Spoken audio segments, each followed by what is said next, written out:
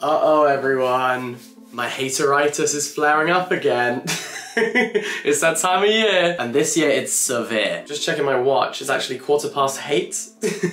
It's time. It's overdue. This is the highlight of my year. This is my Spotify Wrapped, except the exact opposite. Because it's not music, it's books. And it's not things I loved, it's things I hated. These are the worst books that I read in 2023. Of the 200 books that I read this year, this is the bottom 10%, the bottom dwellers. These books are like the literary equivalent of, you know, like when you brush your teeth and then you drink orange juice immediately after, and it's like the devil threw up in your mouth. That's what I would liken this catalogue of books to. You know, like when you start to smell something a little bit funky in the air, and then you look down and realise you stepped in shit.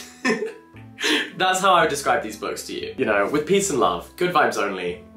No, I'm kidding, the vibes here are rancid. The vibes are terrible here. If you came for good vibes, you came to the wrong address. Because the hateritis, it is contagious, it's infectious, watch out. Anyway, this is the one video per year, per annum, that I allow myself to just be a hater.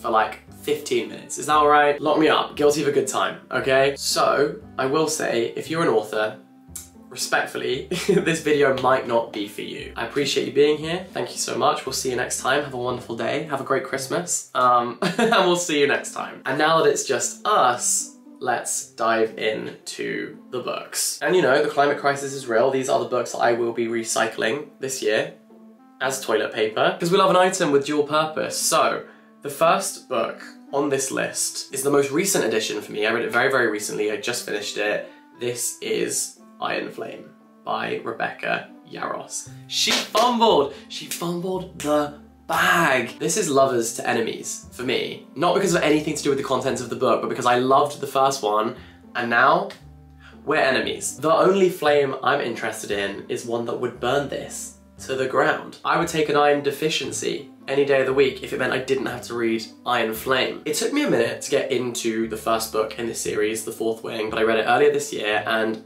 overall, I liked it. It's an enemies to lovers romantasy, which basically means it combines the romance and the fantasy genres together. And because of the nature of enemies to lovers, it means that the two characters end up as lovers. Now, I feel like the first book was so successful, they just tried to kind of replicate that. They kind of used that first book as a blueprint to create this one. And as a result, they tried to recreate the same energy of that enemies to lovers dynamic, but they were already lovers. So they kind of become enemies again in order to re-energize that same tension from the first book and replicate it, and it just didn't work, because it didn't really make sense why they would be enemies again, why they would go back to square one in a way. That didn't feel believable or compelling to me, like I just wasn't rooting for their relationship. And I feel like a sequel should expand and extend the universe of the first book, not just try to carbon copy, replicate it. And to add insult to injury, doing it badly. Also, quite frankly, every character in this book is just annoying.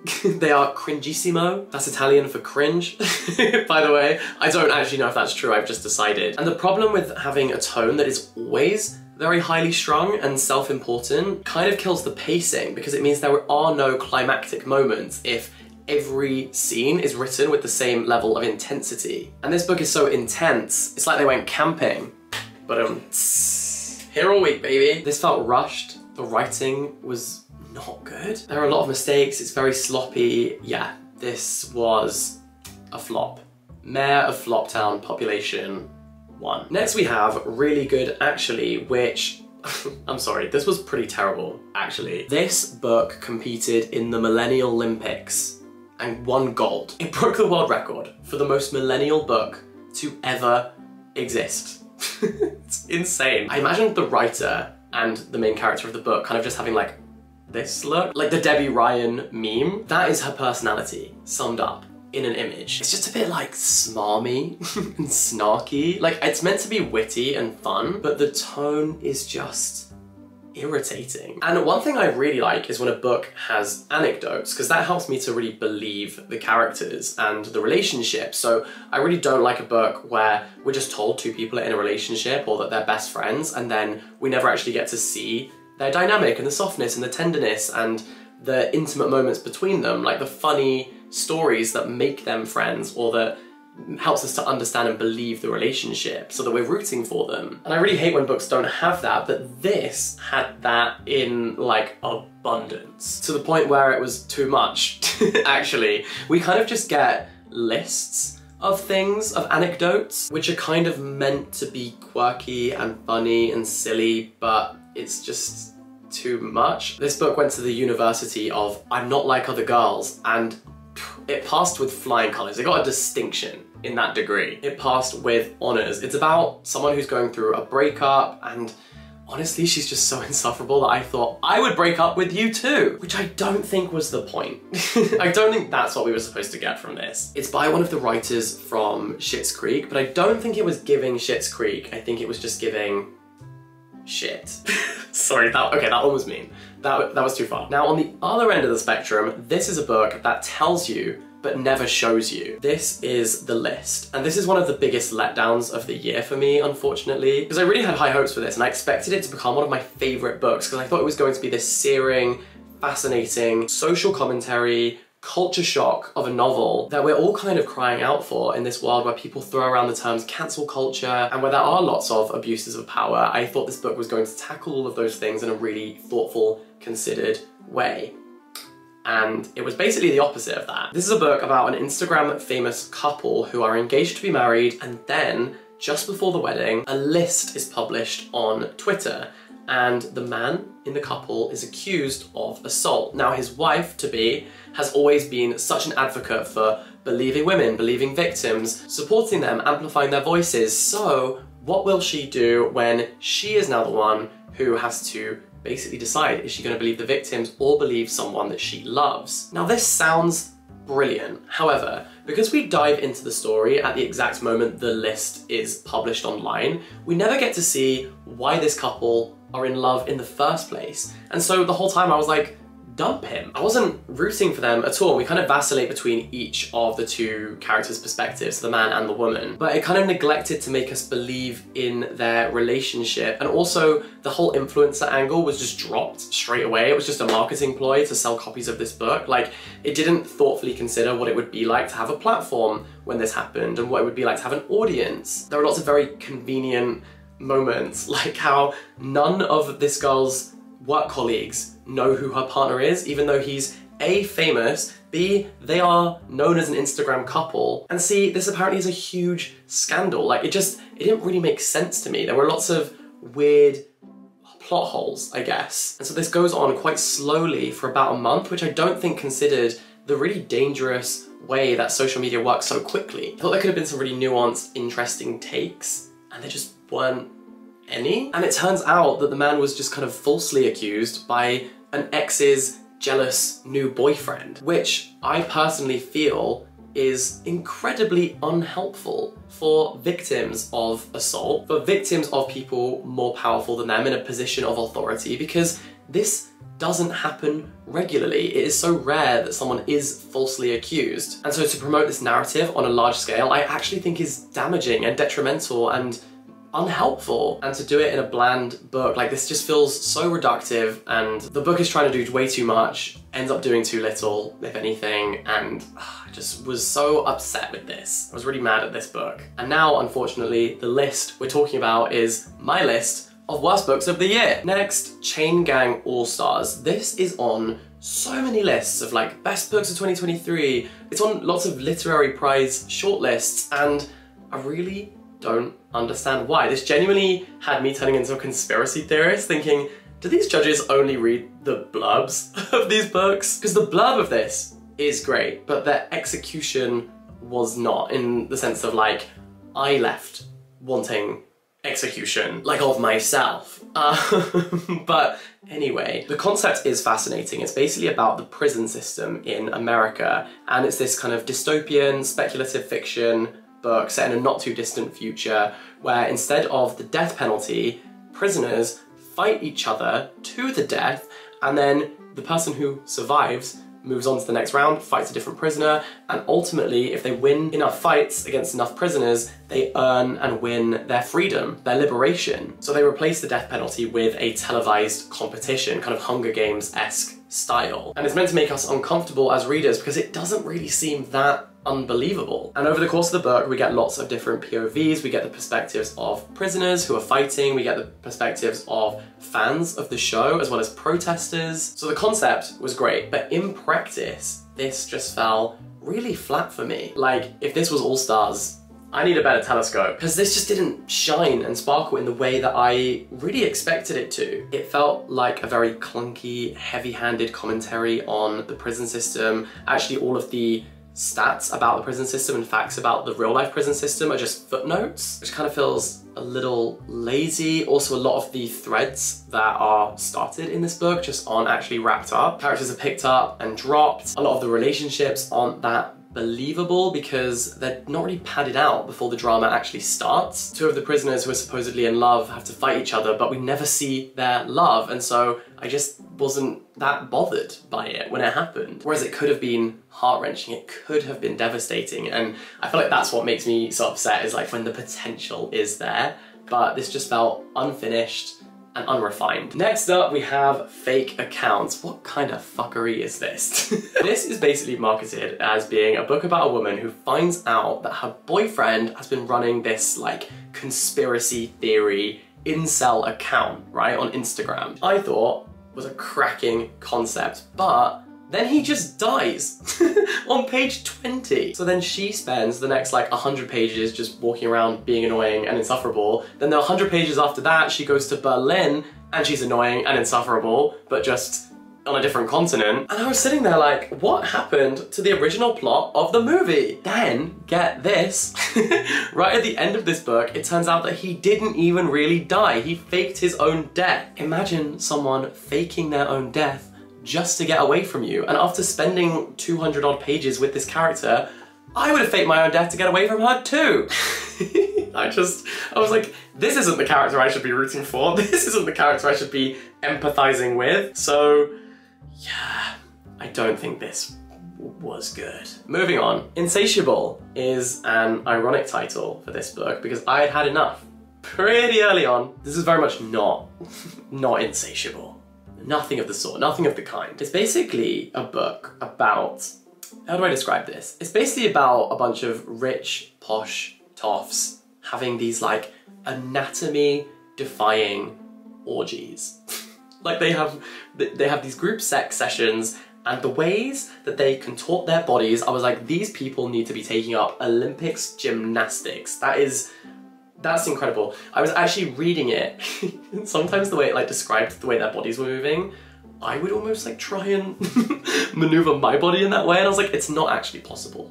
It's not, I can't do that. It was very odd. It was a strange, I want to say little book, but it's not even that little. It just keeps going and going and going. It is relentless. And quite frankly, if I wanted to watch a bunch of rich snobs fucking something, I would just tune into UK Parliament live streams and watch the government fuck the country. This was kind of redundant to me, I guess. Idol burning, again, burn it to the fucking ground. Anyways, this is a story about fandom and obsession, specifically within the kind of K-pop realm. It's about someone who is obsessed with this idol who then gets cancelled for punching a fan in the face. By the way, we're never told why they did this. Just it kind of is just a fact that he did punch someone. And the thing for me is that if you're chronically online, like myself, then I think this book doesn't really say anything new that you don't already know. It's just kind of like a series of observations.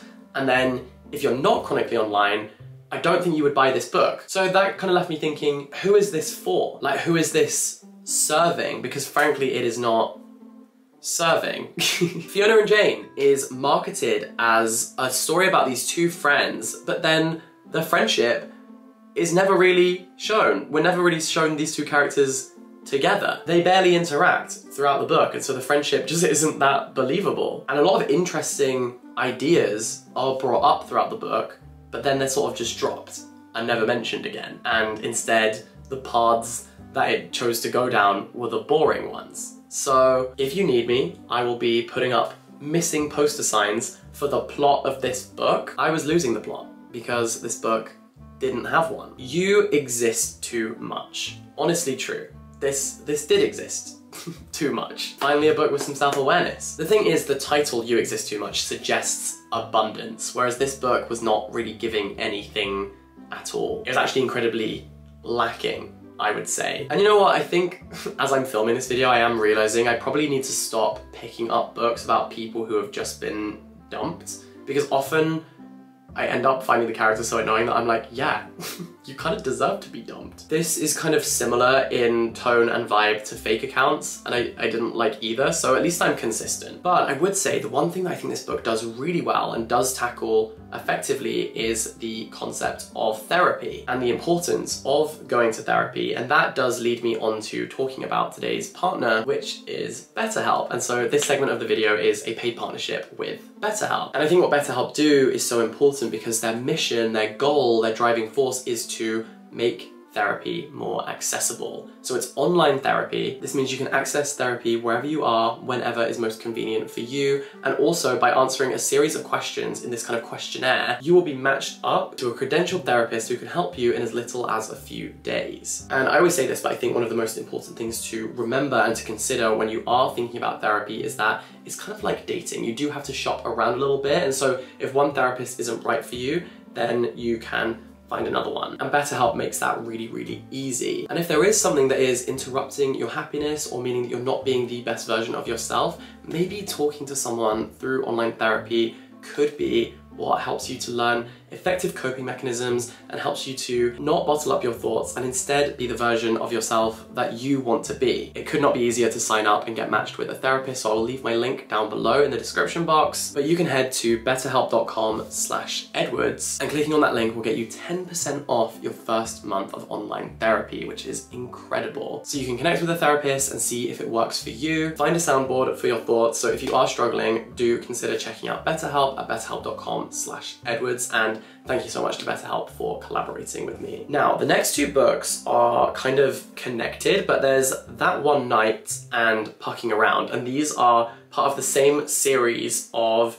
hockey, romance, erotica novels. And I'm including these together because one is the prequel of the other. This hockey series is wild. It's about a reverse harem, or harem depending on where you are in the world, how you pronounce that word. So it's this lady who gets a job as the doctor for a hockey team, and then she meets two hockey players and the manager of the equipment for the team, and they all become puck buddies, shall we say. This book is basically 800 pages of dirty talk and smut, and at times the dialogue is insane, genuinely absurd. Like, I'll never forget this one scene where she's like, wow, someone's feeling cocky, and then the guy replies being like, yeah, you're gonna be feeling cocky when my penis is inside you.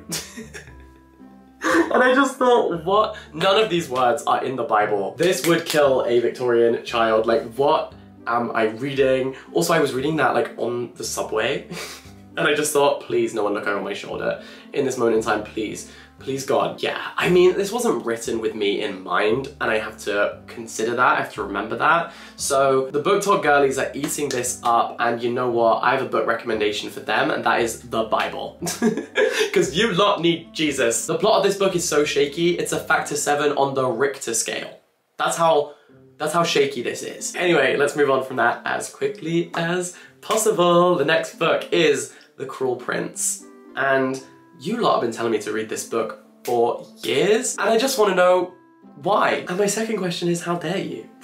Like, what? You cannot convince me that this book was not just being made up as it went along. Like, there was no planning, there was no forward thinking here, just vibes. Truly just vibes. And I feel like with a fantasy book where there's quite a lot of world building, planning is pretty essential, actually. But in this book, it just gets kind of increasingly ridiculous because there is so much lore, but nothing is really linked, and it all just feels a little bit random. I found this genuinely exhausting to kind of get my head around all of the different things being introduced, but there was just no reward. It does what it says on the tin. It is a cruel reading experience, but not in like a fun, cruel summer Taylor Swift kind of way, just in a way that was tired.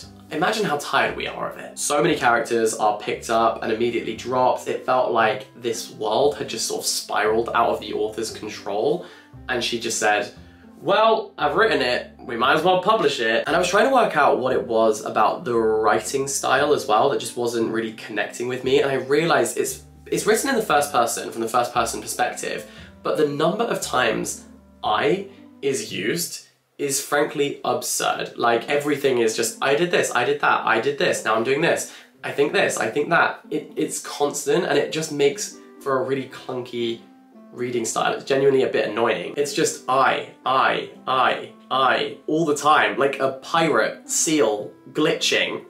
This is my impression of the writing style that I wrote down just after finishing reading this book. This is a performance by me. This is an exclusive Holly Black parody. I feel sick and sad.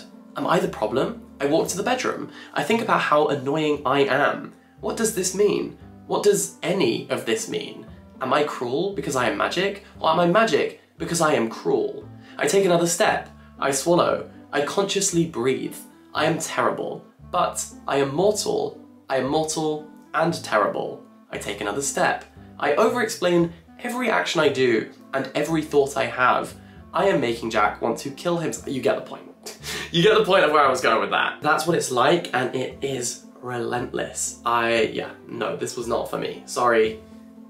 Thumbs down. I think we have finally reached the book that I actually ranked the lowest of any of these books. This is the lowest of the low. This is a book called Dominoes, and it's a poetry collection. It genuinely feels like a poetry entry to a poetry competition written by an 8-year-old. For me, this had the depth of a very shallow puddle. It's monosyllabic, it's overly simple and kind of juvenile. I don't know about this. As in, like, I don't know how this was published, but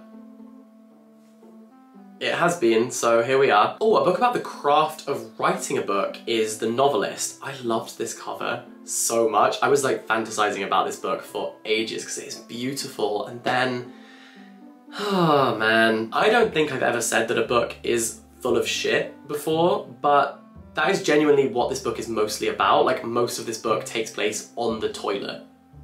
I'm so serious. It's about a man who is trying to write a novel. We basically follow him over the course of one morning where, I mean, I was mourning my will to go on.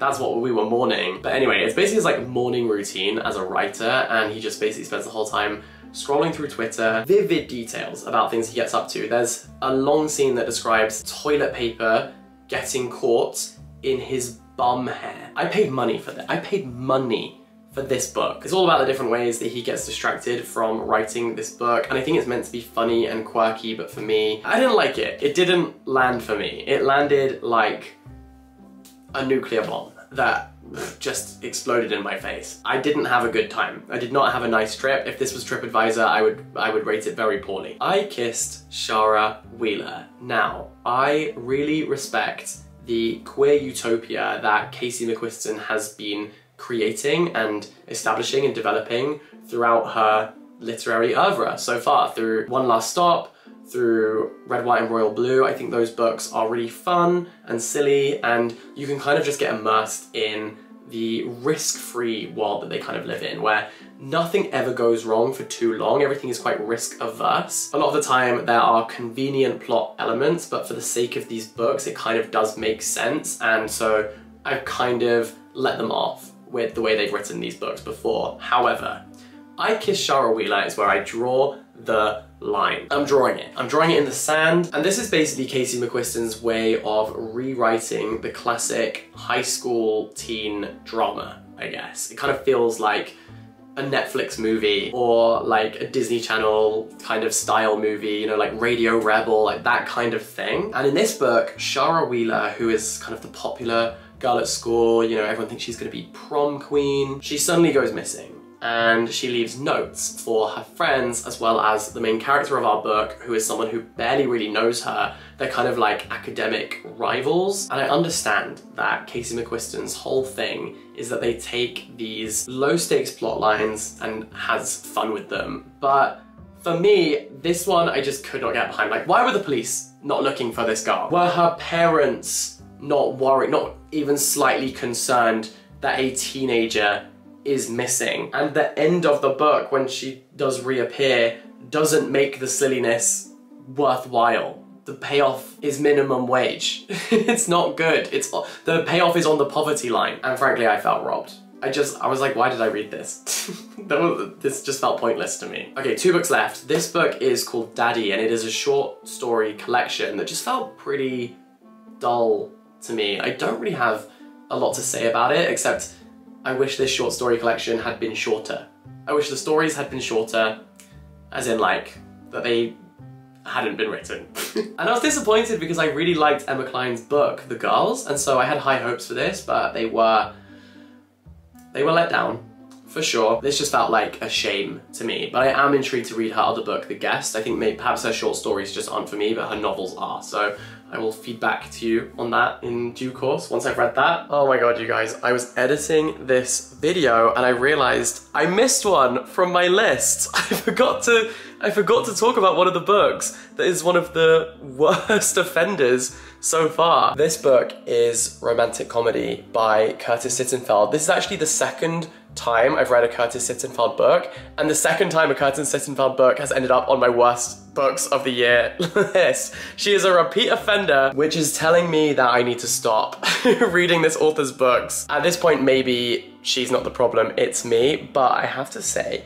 there is some audacity that you have to write a book called Romantic Comedy and then make the character unlovable and the comedy not funny. This is a book about someone who works for basically what is an SNL equivalent. I want to say it's called like the Night Owl, TNO. She writes sketches for the show and they are the least funny thing. I've watched paint dry and laughed harder. One of the sketches is about a cheesemonger and she's getting this famous musician to play the cheesemonger and he's naming the cheeses after his songs.